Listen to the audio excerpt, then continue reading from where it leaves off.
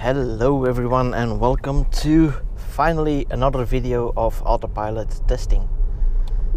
Now we've been in lockdown for close to 2 months now, and I wasn't able to drive or test any of the updates. I've got a couple of them, so right now we are at 2020.12.11.1 and let's see what's what.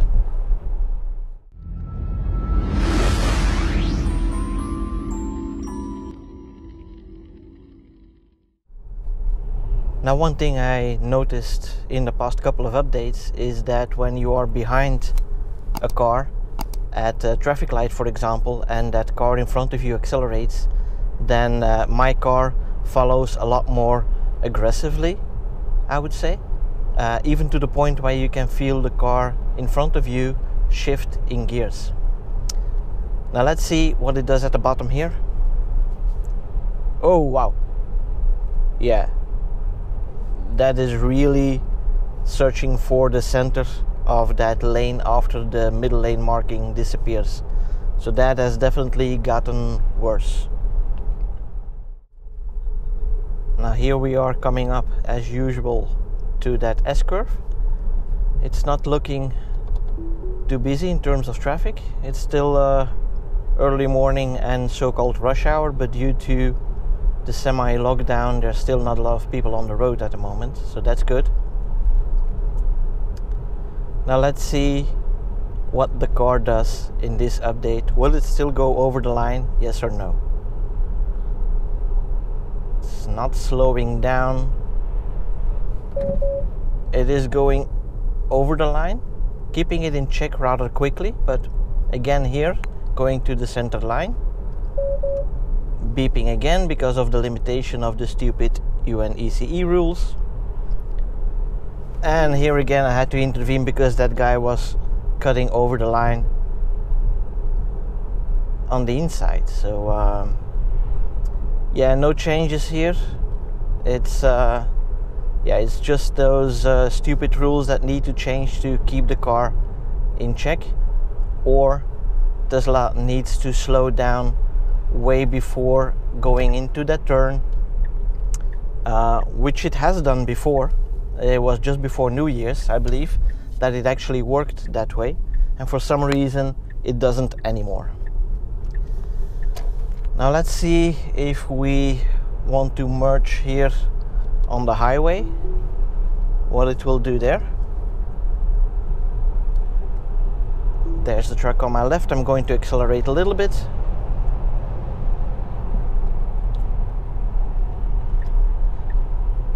I need to manually initiate, so that's already good. Let's see if it continues to blink.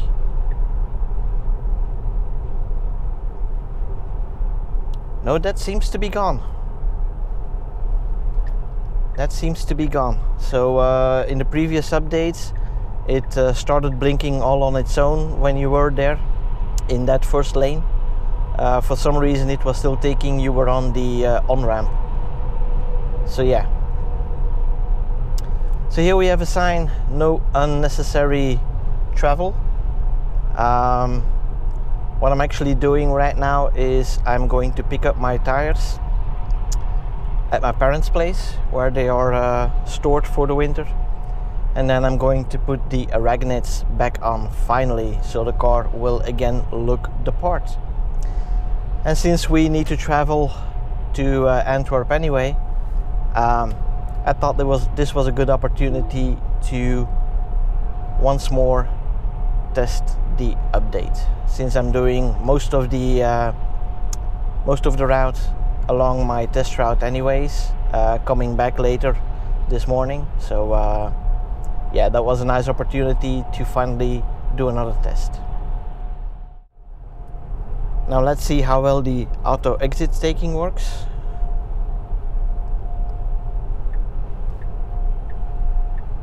Yeah, a bit jerky, but yeah, I mean there doesn't seem to be a change so far. I'm going to test it later on with another exit when I'm coming back. Actually, I need to take this exit as well, so let's see if there's any difference I've never tested this one. This is also a gradual one, but let's see how it works.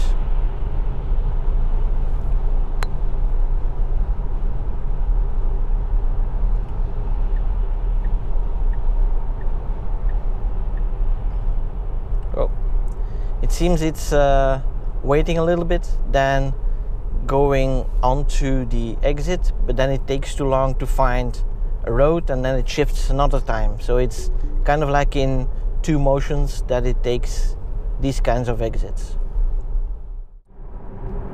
Now in a few hundred meters I need to take the exit. I'm on a highway, so it's going to take the exit automatically. I'm not driving the 120 kph that I'm supposed to because I'm behind this truck, but it's a hard exit. It's a small one, a narrow one, but it goes immediately to the side, so let's see how the car reacts. Yeah. Each and every time it does that, I think it's going to hit the barrier. So I don't have the nerve to let it do its thing, because I know it reacts too slow to certain changes. But yeah, that is something that still needs to improve with regards to the automatic exit taking. Alright, we've got a bunch of trucks here, so let's see if I slow down a little bit what the car will do if I go from the third lane to the second lane. So let's see if it still detects the truck in the second lane instead of in the first lane. So starting now. Yep. It still hesitates and thinks the truck is in the second lane, then stops the maneuver and then says, oh, it isn't, and then continues the maneuver. So Tesla, that is still something you urgently need to fix.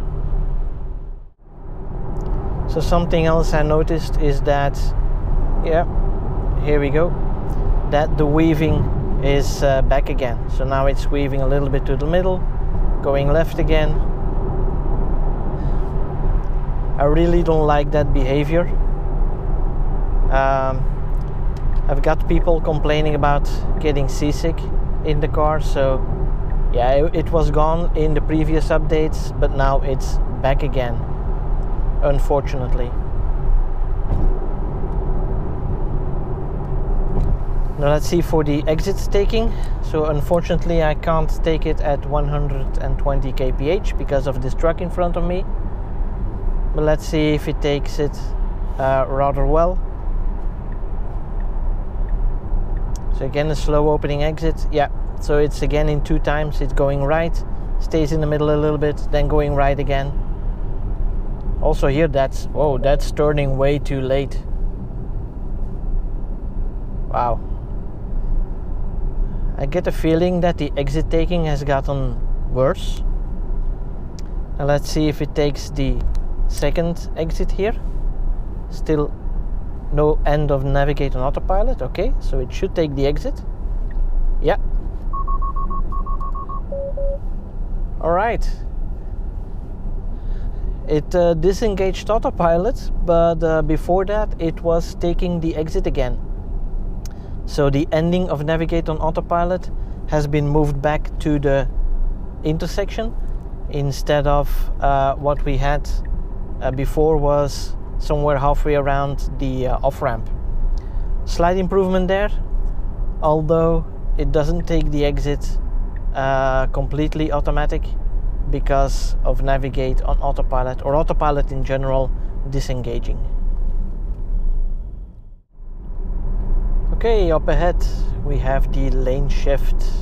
Let's hope we have a green light and we can continue.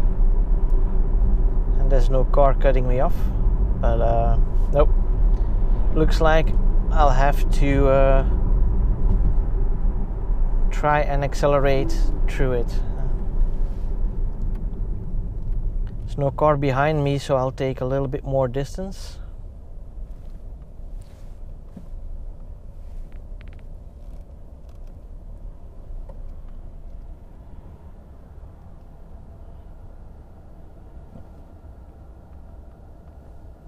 Right, here we go.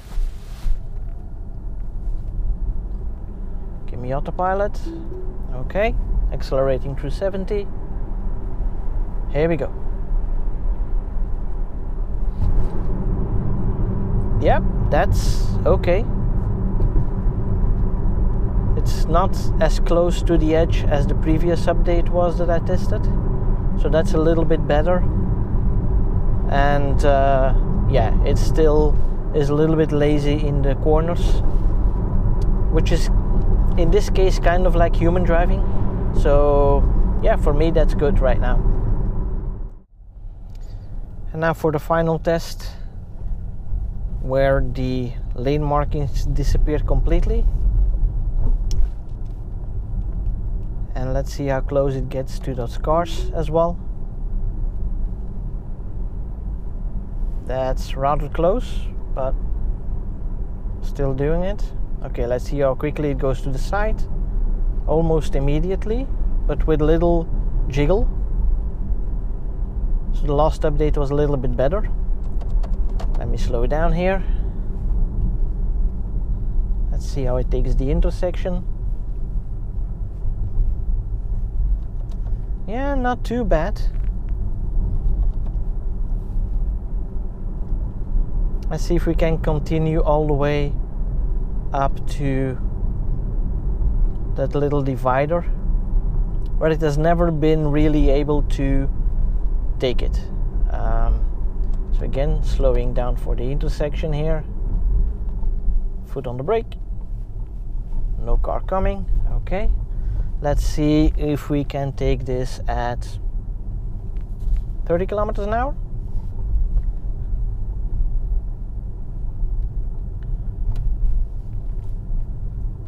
Yeah. Okay. It actually did that. And now let's see, the last time I was able to hold autopilot all the way to the end, it went to the left side of the road here. So let's see where it wants to go now. No. Okay, it stays on the correct side of the road. So that is definitely an improvement compared to the last time I was able to test it all the way up to that point. Alright, time for another conclusion. So what can we say about this update? Now there's been a couple of updates in between, so we made quite a big jump from the last one that I made until now. Unfortunately, the changes that are in here are tiny still. So first of all, we have a little bit worse of a situation on the downhill section where it loses the center lane marking. There it goes way more to the left before finding the lane again. So it should be easy, or fairly easy, to just determine that this is just a path that is going straight on. But that's been, yeah, like a problem for ages now, and Tesla does not seem to be able to fix that. As for the S-curve, there's no change there. Maybe a little bit more aggressive, that it slows down when it detects it is going over the line, but the culprit there is still the UNECE R79 regulations. And yeah, as far as I know, the next meeting is only in September, and maybe then it will be approved to get higher lateral G-forces, but before that I don't expect any improvement on that level. As for the auto exit taking, there is a slight improvement there, in the sense that when I took the last exit, it was actually still capable of doing the secondary exit on the exit itself or on the off-ramp. Whereas it used to be able to do that in the first updates, but then it quickly got reduced to halfway the off-ramp, and then Navigate on Autopilot would just stop working at that point. So again, we're going up to the intersection, which is good, although it's not able to take the exit by itself, and Autopilot was disengaged. I tried it a couple of times, and each and every time it disengaged. So yes, some work to do there, but it is a slight improvement on that level. Other than that, we still have that section where it loses the lane marking, so the last test that I do. it's going both ways there. It was a little bit more jittery when the lane markings disappeared, but it kept to the right side of the lane, and it actually made that small S-curve there, or that small lane shift with the divider in the middle. Although I was really scared it was going to scratch my rims because it is a really narrow section. But in the end, the only time I was able to test it up until there, it took the left side of the road. Now it stayed on the right side, so that is also an improvement that we can mark here. But yeah, other than that, pretty much the same stuff. Remember, I'm still on AutoPilot 2.0. I've asked multiple times to get the FSD upgrade that I'm owed. So far, Tesla, the only answer that they give me is your car is being called based on VIN number, and we are prioritizing AutoPilot 2.5 and MCU2 cars. They have no clue when AutoPilot 2.0 and MCU1 cars are going to be upgraded. If any of you guys have an AutoPilot 2.0 with MCU1 that have been upgraded, please let me know in the comments. I would like to have a chat with you. But also, yeah, so it's undetermined when I will be able to finally get the upgrade that I paid for right now, over 3.5 years ago. But anyways, as usual, if you like the video, give it a thumbs up, and don't forget to subscribe using that button down there, and make sure you click that little bell icon so you don't miss out on any new videos. And for now, thanks for watching. See you guys next time. Bye bye.